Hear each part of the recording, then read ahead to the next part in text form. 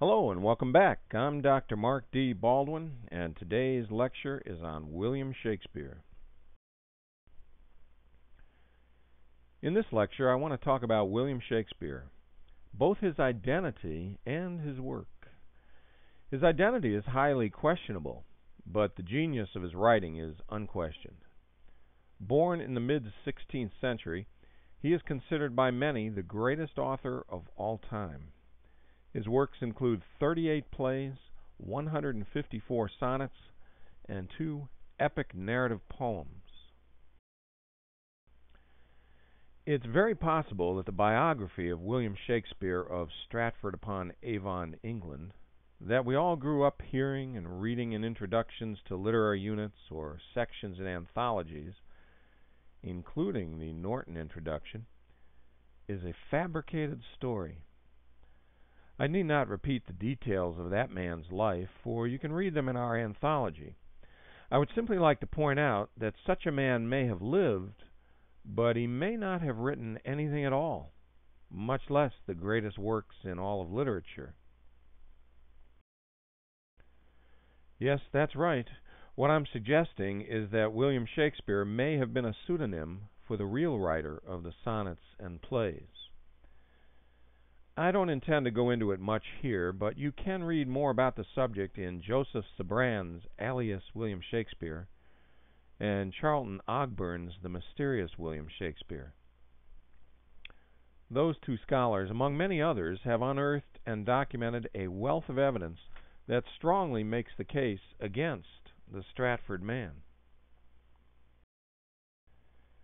Briefly, William Shakespeare of Stratford never had much education, travel experience, or association with the court, all characteristics the writer of the plays seems to enjoy. William Shakespeare's only existing signatures are, according to handwriting experts, written by a nearly illiterate person. His last will and testament mentions nothing about his writings or books, saying only that he leaves his, quote, household stuff to his wife.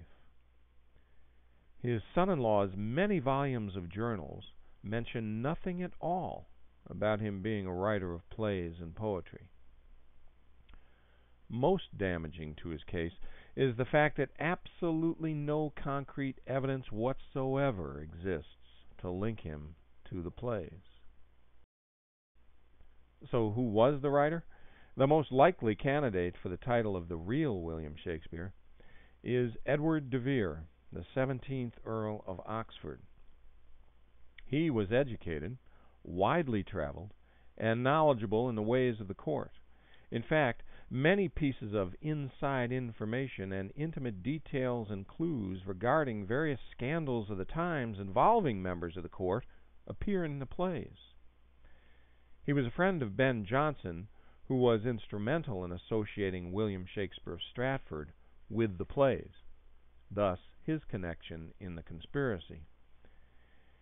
Experts who have compared William Shakespeare's sonnets with the few sonnets attributed to de Vere all assert how they seem to have been written by the same man. And de Vere's family crest depicts a man shaking a spear. Quite a clever clue, wouldn't you say? Well, regardless of who the real writer of the sonnets and plays was, we have a remarkable body of work, well worth celebrating on its own terms. So let's continue now by discussing some of the qualities and aspects of this work. Many of Shakespeare's works are a blend of history and myth.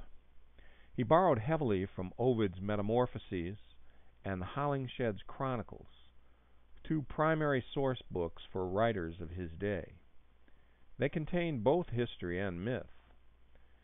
The problem with them both is that their history is often oral, and their myth is just that, myth. Thoroughly dramatized and fictionalized stories of people who may or may not have even existed.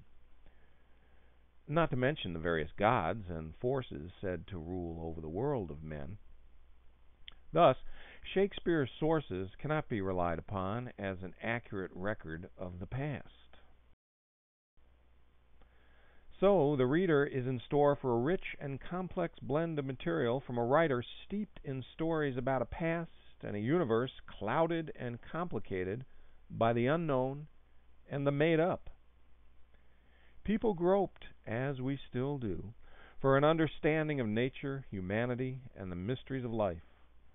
Add to that mix a very well-informed experience of events, culture, and society of the day, and what you have are wild tales, impossibly conceived and radically unstable in their potential meanings and connections with reality. In other words, Shakespeare's texts are a multi-level kaleidoscopic insight into the world as it was, is, and is imagined to be. Another astounding aspect of the texts is Shakespeare's use of language. He coined over 3,000 words and thousands of expressions as well. While many people have trouble understanding the Elizabethan dialect, it's still close enough to modern English for the careful and interested reader to comprehend, and with great reward and joy from the effort, as the depth of Shakespeare's expression is second to none.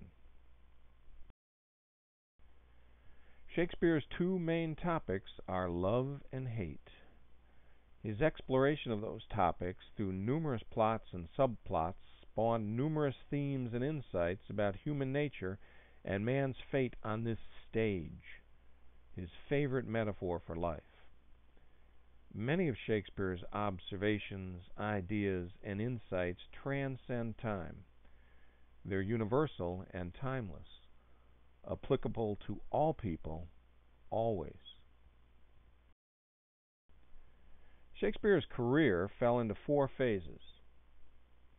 The pre-1594 phase, which included the plays Richard III and the Comedy of Errors, 1594 to 1600, when he wrote Henry VIII and the Midsummer Night's Dream, among others, 1600 to 1608, when he wrote Macbeth, King Lear, and the other major tragedies, and 1608 to his death, when he wrote Cymbeline and The Tempest. The first period is marked by his evolution, for as with most writers, Shakespeare developed his style, obviously, in his first period. His roots extend deep into Roman and medieval drama. His contemporary, Christopher Marlowe, also may have influenced him at this time. In the second phase, we see Shakespeare's style improving and growing.